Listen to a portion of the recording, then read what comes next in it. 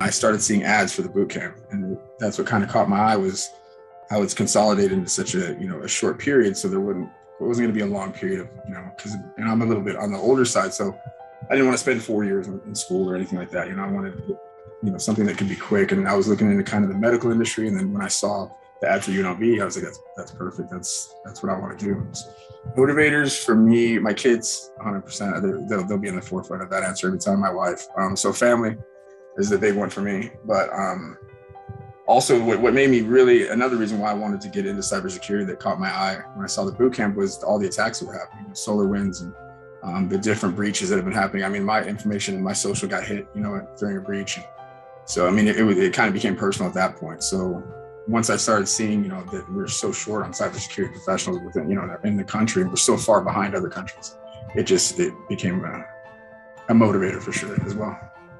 I would definitely recommend the program to others, and I already have. I think it's a great program. Instructors are really great. They've really only gotten better with each course, and the first ones were great anyway. So, I've had a great experience from my original recruiter all the way through. It's been a great experience with the staff.